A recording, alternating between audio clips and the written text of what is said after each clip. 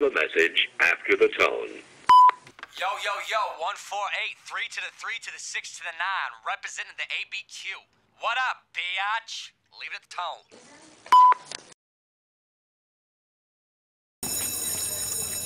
Chemistry is the study of matter, but I prefer to see it as the study of change.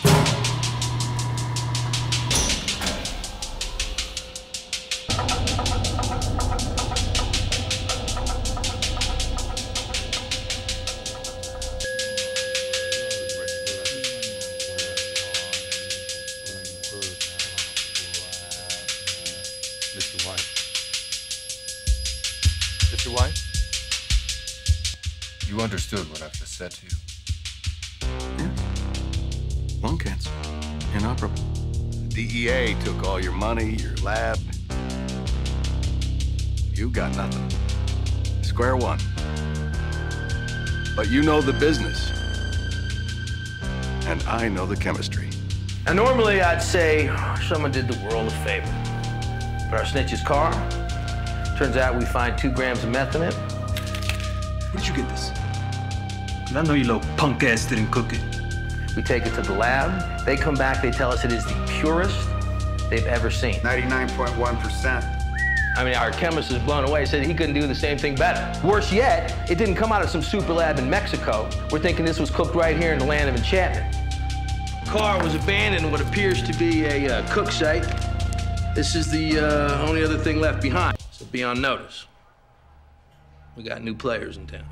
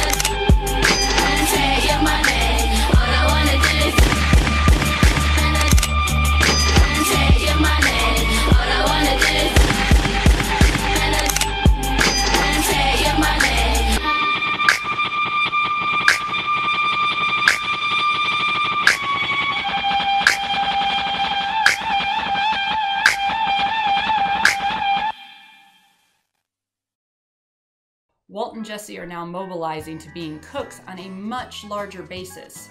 No more simple Simon stuff. What started out as Walter enjoying calling out Hank's bluff in a poker game to have his way with authority is now escalating to him enjoying the thrills of committing illicit activity. This leads to him committing acts of having public sex with Skyler right after the duration of a PTA school meeting in the school parking lot, even while having sex next to the same police cruiser featuring the same police officer who was speaking at the school board meeting about the dangers of crystal meth. Walter is testing the bridges to see how far he can test his limits of being born to be wild without getting caught. Even while failing to listen to Jesse a second time to just how dangerous Tuco's motives and intentions are, Walter still thinks he can make up for the loss of 2 pounds by doubling it to 4 pounds.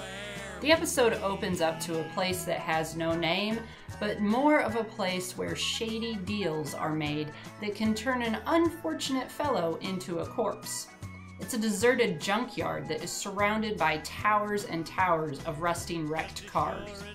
The bad things about such a secluded spot is that one can pay a hefty price on their soul for such privacy where almost anything can happen.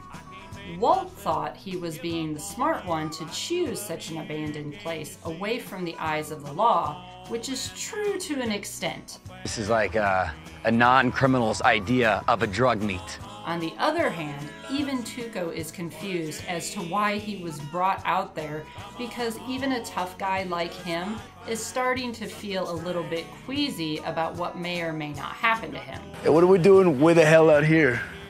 What, they closed the mall or something? Today's drug deals almost always happen in public, for a lot of them fear being double-crossed and winding up in a ditch out by the highway. You have to hand it to Jesse, because he doesn't get much credit for being a valuable source of information about the drug trade that Walter dismisses. How about Taco Cabeza? Half the deals I've ever done went down at Taco Cabeza. Nice and public, open 24 hours. Nobody ever gets shot at Taco Cabeza. Even after their violent encounter with Crazy 8 and Emilio, Walter still will not listen to reason that drug dealers can't be reasoned with, can't be bought. They like to give and take with force. That's it? That's all you got? Some production problems. Told me 2 pounds, and now you waste my time with these chiclets? They were already ripped off once, and what makes Walter think that Tuco, an insane ass clown of a dead-eye killer, is not going to do the same thing? You gonna argue? You got something to say? You're doing business like a couple little bitches. Mr. White is about to learn soon enough, and it will be through the hard way. 52 and a half, 25 points big. Big? You have to give Jesse credit for not only taking a vicious beating by the hands of Tuco, but standing up tall and brave to back up his partner that shows that Jesse is not a stoned out loser. Interest weekly.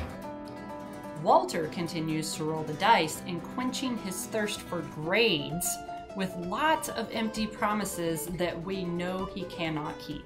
Handle 4 pounds? Listen, old man, talk is talk. Owing me money? That's bad. He wants to live dangerously without realizing the consequences firsthand at what his decisions are going to land him and Jesse in. What did you just do?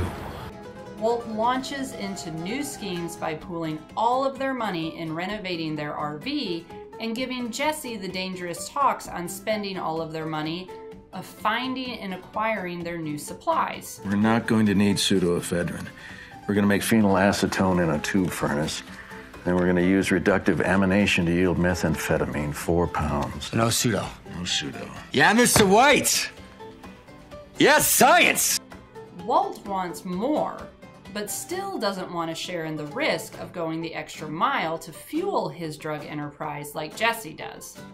He's always looking for a fallout plan that will wipe his hands clean of any legal ramifications that may ensue. That is a shopping list. Getting some of those items may be challenging. Auto transformer, 6 liters, and hydrous methem. 40 grams thorium nitrate. Yo, Mr. White, I can't even pronounce half this shit. That's until Jesse hits a snag that he has done all of their risky work in acquiring their new supplies. All, that is, except but one. Methylamine. Where's the methylamine? Half this crap I could just buy, right? But this methylamine, not so easy. Now Walt has no choice but to assist Jesse in the big risk operation by sneaking into bulk chemical supply warehouses and obtaining a single-gallon drum of methylamine. They improvise quite badly in breaking and entering, looking more like the Two Stooges in arguing about the best way to move the methylamine barrel. Walt's not the only one in the family feeling the urge to break the law. During Skyler's baby shower, her sister Marie goes way over the top in acquiring a high-priced baby tiara she shoplifted from a high-end jewelry store. Marie, is this white gold and several carats worth of zircons? Skyler tells this is too much. Not too much on this. You shouldn't have. You really, really shouldn't. but it's really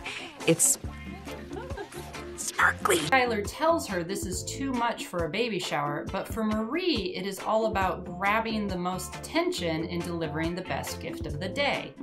From me? Oh, and Hank? Oh. Honestly, Marie makes it more about her rather than Skyler and the baby. It even causes Skyler to lie her way out of legal trouble just to take the heat for her sister's shenanigans of stealing. Marie, it's Skyler. I just left Zachary's. I need to talk to you immediately. Later at the baby shower, Walter and Hank step out as they both get into a most interesting debate as to what is legal and what is not, as they both share a Cuban cigar. I was under the impression that these were illegal. Sometimes forbidden fruit tastes the sweetest. It's funny, isn't it? How we draw that line. You know, if we were drinking this in 1930, we'd be breaking the law. Who knows what will be legal next year? This is another example of Walter testing Hank's criminal mind and dropping hints to his secrets in public as he savors the moment as to his ambiguity in the drug trade. Well, you ought to visit lockup. You hear a lot of guys talking like that. The audience is treated to some more humor because since the RV is up for repairs, Jesse is forced to shit where he eats as he is forced to cook their new bath of meth in Jesse's basement during an open house. Someone's in the yard.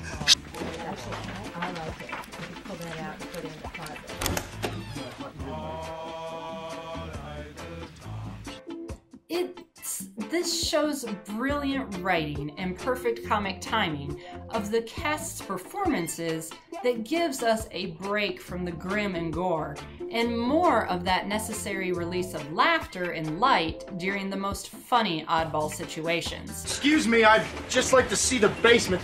Yo, it's occupied. It's not a bathroom. Hey! I just want to see the basement. What's the big deal? Wait, seen the basement, bitch! You got that? Is that sinking in? Reality soon kicks in on the due date of the drug exchange back at the junkyard as they are staring face to face with the stone-cold monster, Tuco. What is this shit? This is blue. We use a different chemical process, but it is every bit as pure. Tight, yeah! Blue, yellow, pink. Whatever, man, just keep bringing me that. An unfortunate chance moment, slip of the tongue, misunderstanding turns into violence as Tuco explodes with such tenacity with horrific results. Just remember who you're working for. They don't already know that? Are you saying that they're stupid? Saying that I'm stupid? Whoa!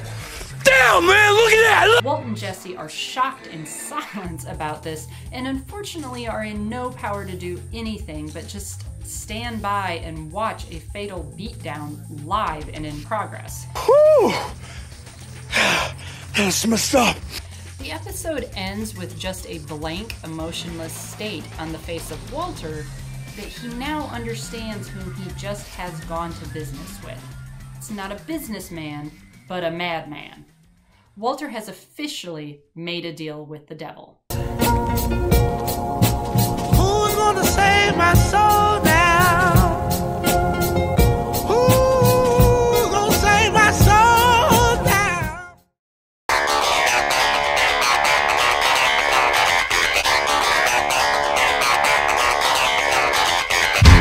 Title reference, a no rough stuff type deal, is derived from the Coen brothers' 1996 film Fargo that has the same premise. In the film, a man sets up the kidnapping of his wife that goes horribly wrong. Like Walter, he has no idea of what type of violent drug world he has gotten himself into until it's too late.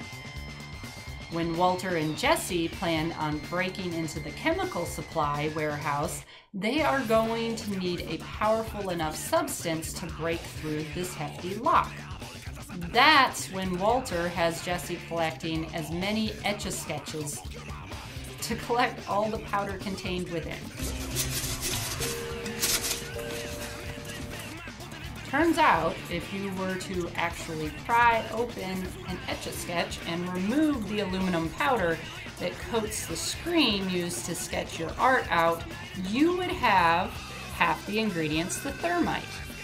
All that is needed now to give it that chemical reaction to eat through rust and lead is some form of iron oxide plus a heat source. Thermite is an explosive, but if it is combined with a high temperature around a small area, it can actually weld metal together without the aid of any conventional welding equipment. What opens the big iron lock at the chemical supply warehouse is Walt and Jesse using a gas torch as a heat source to start up the chemical reaction in order to boost a barrel of methylamine. Yes, folks, there was once a time where you could obtain a drug so awful for you that causes skin lesions, tooth decay, and loss, insomnia, hallucinations, paranoia, and all with the aid of a doctor's prescription. Once upon a time, meth was legal until the early 1980s. During World War II, meth was frequently distributed to those serving on the Allied and Axis, powers that brought upon a staggering drug addiction amongst troops. The main reason for its distribution is the main side effect of meth is acute alertness. So millions of meth tablets were given to tank crews, aircraft personnel, and ground soldiers. After World War II, physicians would prescribe meth to treat narcolepsy, Parkinson's disease, depression, and alcoholism. Not exactly a step in the right direction. Yes, a form of meth is still prescribed today to treat attention deficit disorder and obesity. In order to halt the production and distribution of the drug on a large scale, laws were put into place in 1983 to prohibit the possession of equipment along with ingredients to make the drug. It wasn't until the Federal Combat Methamphetamine Epidemic Act of 2005 that many limits were placed on two of the drug's main ingredients, ephedrine and pseudoephedrine.